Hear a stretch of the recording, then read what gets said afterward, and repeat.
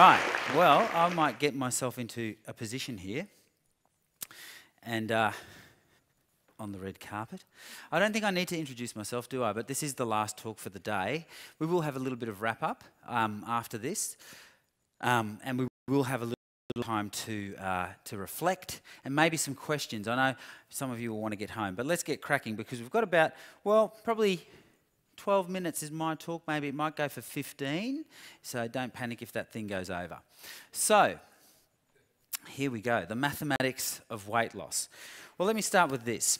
Last year, I went surfing in Fiji, and the resort had a photographer following us around taking all these photos, which was really great, except that I couldn't help but notice this. Somehow I'd managed to become 5 kilograms overweight. Couldn't believe my eyes. So I did what they tell you to do. I ate less and I moved more. And within just 3 months, I discovered I'd lost 6 kilograms. So then I did what a normal person does. I did physics, but anyone would do this. I graphed my weight. And when I did the linear regression, I discovered that, lo and behold, on average, I'd been losing 85 grams a day, which got me thinking. In fact, it got me very curious about this question that I've since discovered most people have no clue about. In fact, they've never even thought about this. And to prove my point, I made a little video on Bondi Beach. And the question was this: when somebody loses weight, where does it go? What does it become? How does it get out of your body? You're probably dumbstruck by the question. These people were, so listen to this. Where does it go? Where does the weight go? Where does it go? Where does it go? Well, I don't know. I don't know. That I don't know. I don't have an answer for that. These are the mysteries of science. I have no idea. Oh, I'd like to say into the ether. Into the ether. Ether? It gets used up, the universe. Another dimension. Doesn't go anywhere. When she loses it, it comes over to me. Becomes nothing, Doesn't exist anymore. I guess. That's a very good question. Good question. What a fascinating question. What would you say? It goes right in the crapper, mate. Sweat Moisture. and sweat. Evaporates. Evaporated. So their ass. His poo? Ends up at Bondi Beach. That's where it goes. Well, basically, you burn it up as energy. You burn it as energy? Heat energy. Burnt. In energy. Burn it as energy? Heat. Oh. I don't know. Yeah, You got me there. I'm not quite sure. So what the heck is going on? We're in the middle of an obesity epidemic. I don't need to tell you about it. So why don't these people know the answer to this fundamental question? Because not one of them was right, and we do know the answer. This is not groundbreaking stuff I'm about to tell you. So let me just remind you of a few things you do know. What's the chemical formula for water? H2O. Chemical formula for carbon dioxide? You all know it. Right, so you know what human fat is made of. So what is the chemical formula for human fat? There is such a thing, believe it or not. It's been known since the 60s. It's C55H1O4O6. That's the chemical formula for the average fat molecule in a human body. Some of the molecules might have a few more carbon atoms and a few more hydrogens. Some might have less. They all have just 6 oxygen atoms. That's very important and helpful for later. But this is the average fat molecule, C55H1O4O6. So let's be very clear about this. The difference between that and that is C55H1O4O6. I kid you not. And the difference between that and that, same thing, C55H1O4O6. So how does this stuff get out of a human body? Well, here's the general equation. Looks pretty sort of interesting, slightly complicated. Not if you've done some Year 10 chemistry, surely. This is Year 10 chemistry, although, well, it's not really, but here's what it says. Fat plus oxygen gives you carbon dioxide and water. That's what it becomes. And this, biochemists have known this for ages. You inhale that, you exhale that, that's what happens to it. Amazing. Now, that little arrow there is kind of oversimplifying something called biochemistry. That's 3 years at university. And my apologies to the biochemists. I don't mean to oversimplify, but I'm trying to get to the crunch. It's really complicated. It doesn't just come out of you for no reason. You've got to do stuff. Eat less, move more. We'll come to that in a minute. But look, when you want to lose weight, you want to lose kilograms. That's all kilograms, all that stuff there. So why do people say heat? It burns up as energy, because that's what we've been telling them all this time. And it's very confusing because energy has different units, kilojoules, or you might use calories. And yes, that's heat. That's motion, when you move, or it's thinking. Your brain needs energy, or it's growing. But that's not where the fat goes. So what are we talking about here? Well, let me just show you a couple more things. So I've got some carbon dioxide here in its frozen form. We call it dry ice. It's carbon dioxide. It has mass. Thing is, you're not used to seeing it. But here's some dry ice.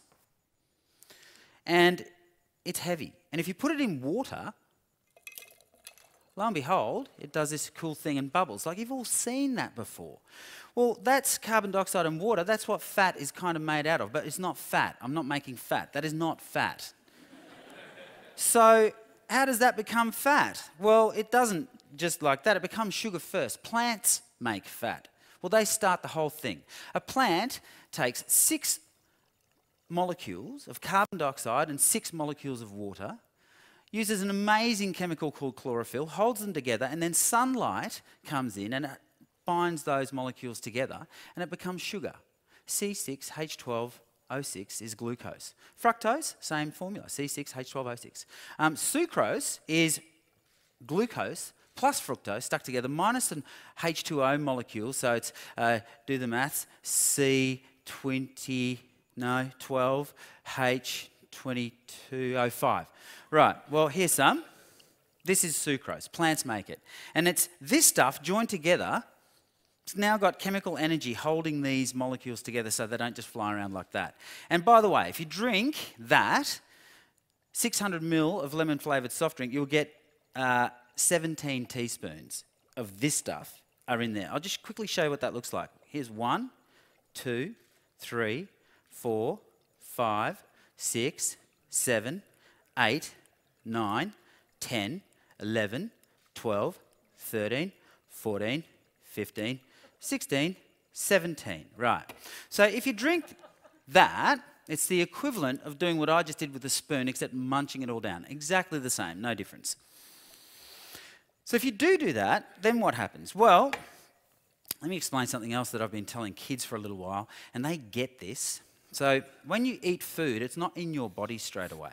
If you swallow that sugar, it's not in you yet. So here's a pool noodle, right? It's got a hole running through it, and here's an almond. And if I put the almond in there, it can go all the way through and out the other end. Whoop-de-doo. Here's another almond. If I put an almond in here, where's the almond? You would say the almond's in the pool noodle. Okay, but is it in the foam that the pool noodle is made of?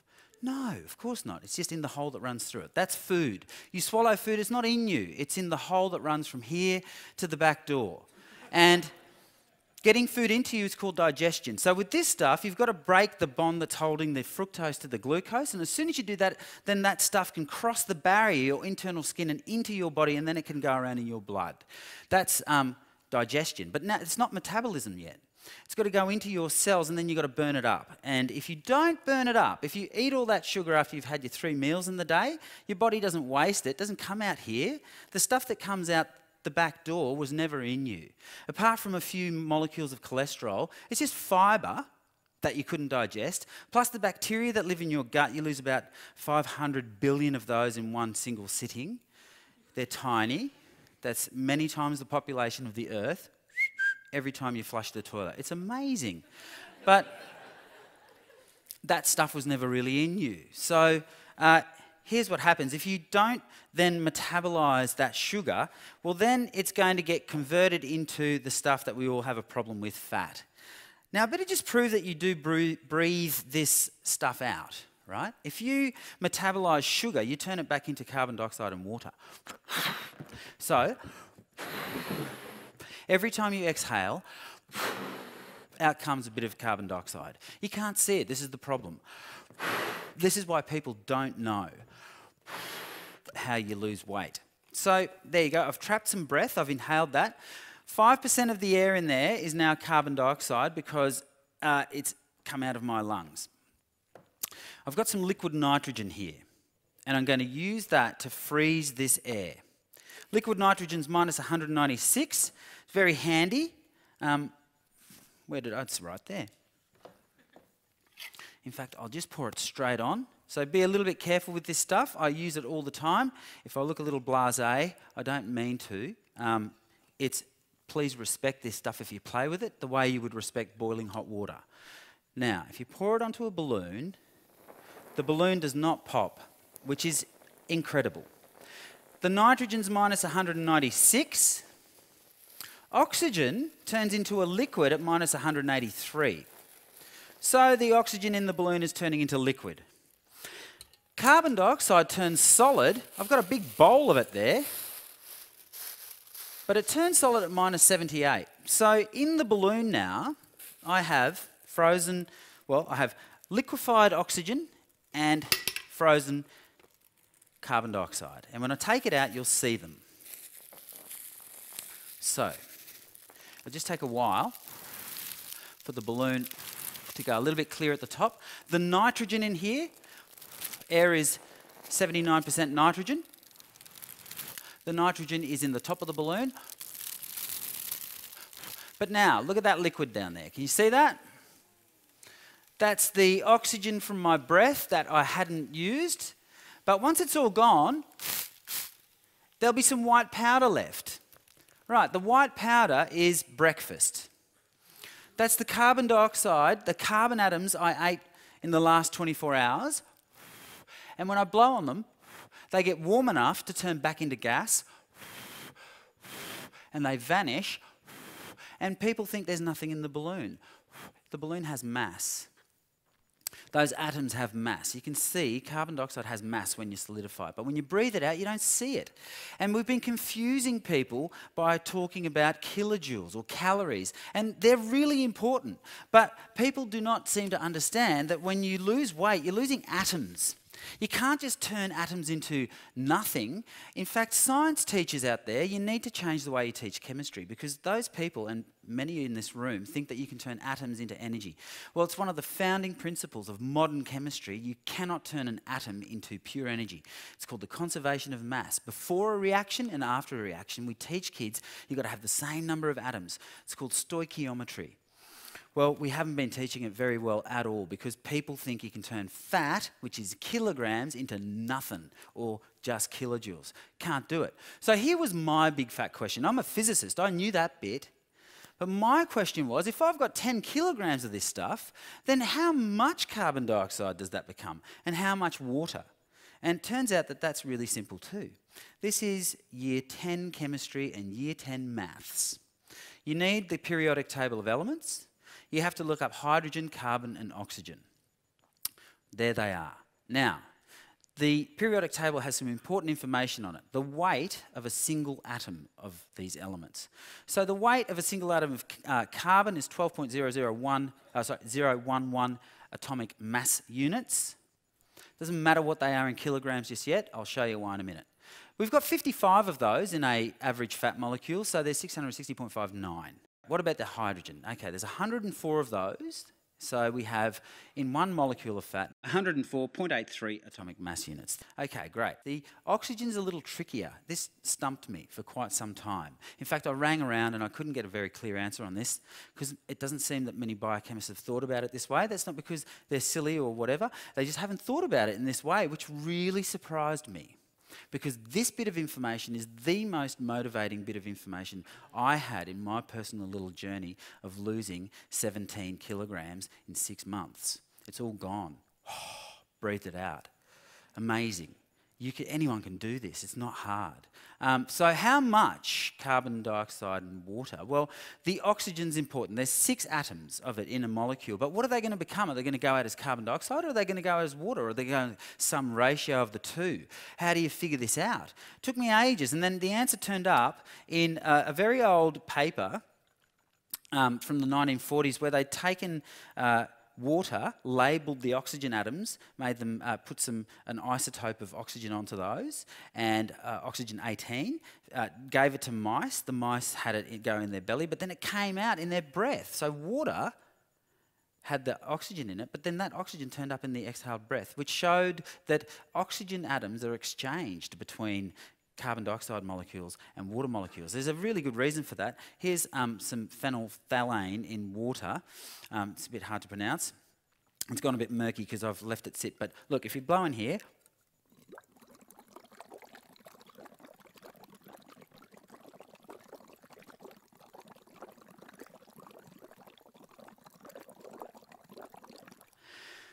changes colour. Great, whoop-de-doo. What does it show you? Shows you that carbon dioxide dissolves in water, forms carbonic acid. There's an exchange of oxygen atoms. So what this told me is that the way these 6 atoms are going to leave your body is in the same ratio that they exist in the molecule. So that's at 2-to-1 ratio. So that means 4 will go out as carbon dioxide and 2 will go out as water.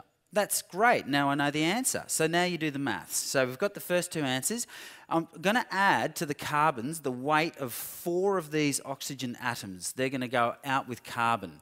So I'll chuck that up there, and I've got 2 to go. So 2 times that, there we go. Chuck that with the hydrogens, because they're going to go out with some hydrogen. And now I can figure out the ratio of carbon dioxide and water from my fat. So there's the totals, and now we just got to divide it by the total, and you get 84% will go out as carbon dioxide and 16% will go out as water. So here's the answer then to my big fat question.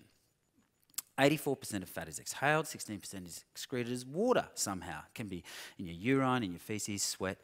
That means that 10 kilograms of fat becomes 8.4 kilograms of invisible gas that you breathe out. That's amazing.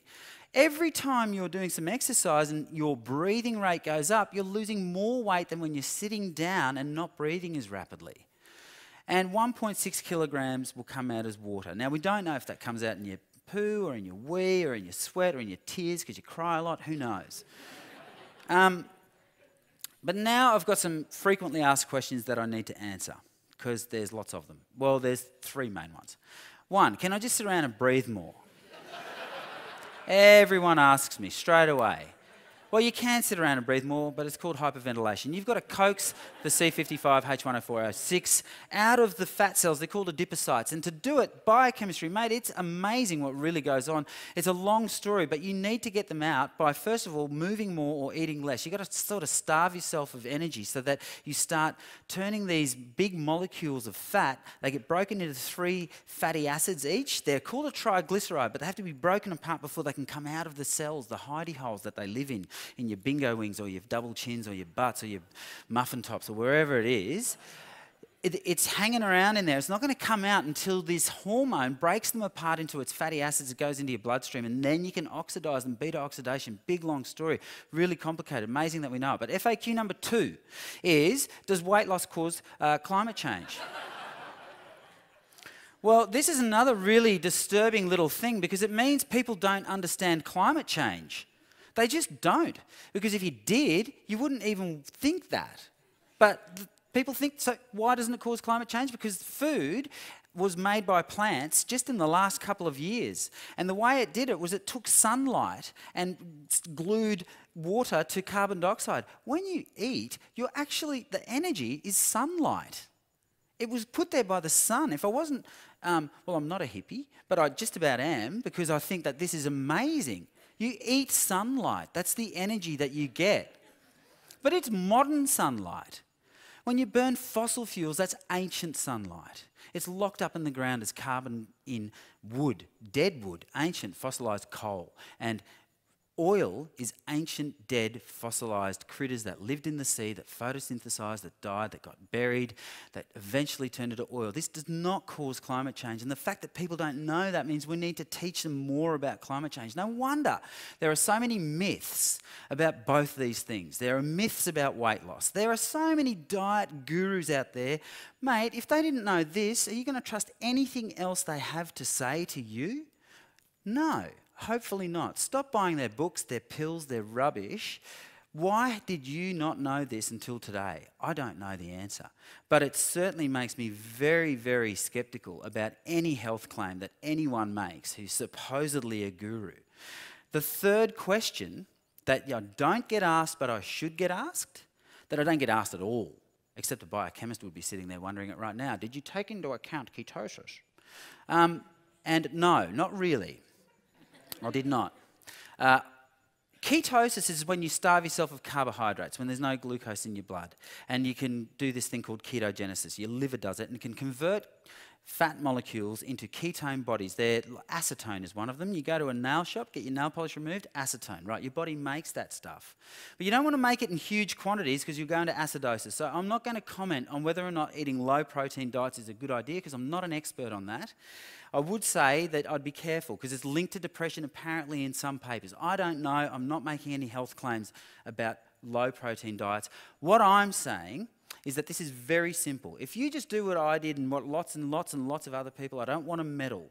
It's easy. All you have to do to lose weight is turn it into carbon dioxide and water. And to do that, all you have to do is eat less, move more, and keep breathing. Thank you.